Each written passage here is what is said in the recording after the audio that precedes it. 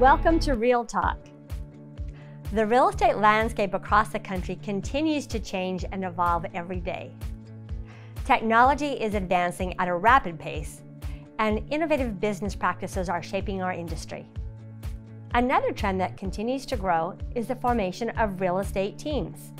Joining me today are Sam Grogan and Wendy Dickinson, the two lead agents from the #1 team in the Carolinas, Best in the Carolinas. They have graciously agreed to take some time out of their busy day to share what they have learned about being a team and building a successful business. By the way, congratulations for surpassing the $50 million mark so far this year. Thank you. So how long have you been a team, and what led to your decision to form a team, Wendy?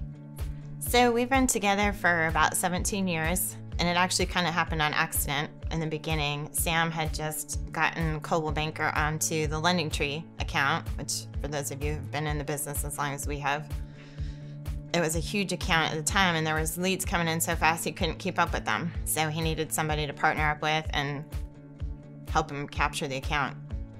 Wow, 17 years is a long time. Yeah, we're old. So tell me how your team has changed over those 17 years. Well, it started out just the two of us, and with that Lending Tree deal, we were getting 1,000 to 1,100 leads a month that we were having to go through. So that lasted for a couple years. Lending Tree changed their program a little bit. That kind of faded off, but by that point, we had built a pretty good business.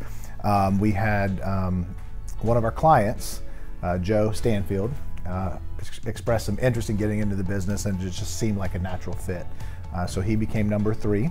And then Gloria Walsh had been in our relocation department for the better part of 10 years or so.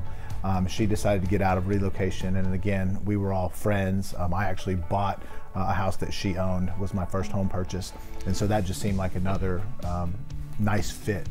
So do you identify annual goals and objectives for your team, or do business planning? Tell me a little bit about how you formulate your plan for the year. We do. We have minimum requirements that we set across the board for everybody, Sam and I included.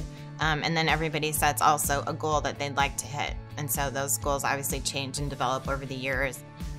Do you feel that operating a team requires a larger financial investment than running a single business, or financially, for those who are thinking of building a team, what do they need to be thinking about? Yeah, there's a lot to it from a branding standpoint. So we take care of all of the marketing materials, events that we do. We have our assistant in place that our team has access to.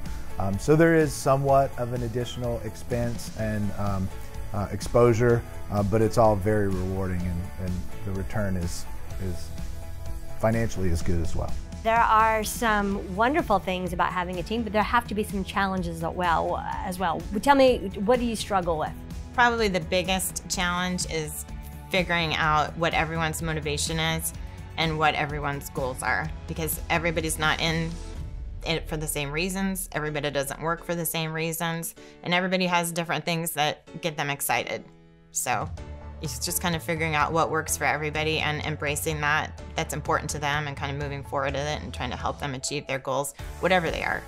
It seems like you laugh and have a lot of fun as you do your business. Yeah, most times. We have a great job, and we appreciate that, and we know that. And I think it's for real estate or anything else you're doing, if you don't enjoy what you do, you're not going to be successful at it, and you're going to be miserable. So why not have fun? Thank you for being so generous with your time today. If you are looking to join a team or start a team, your leadership team is here to help. Thank you for watching Real Talk. We'll see you next time.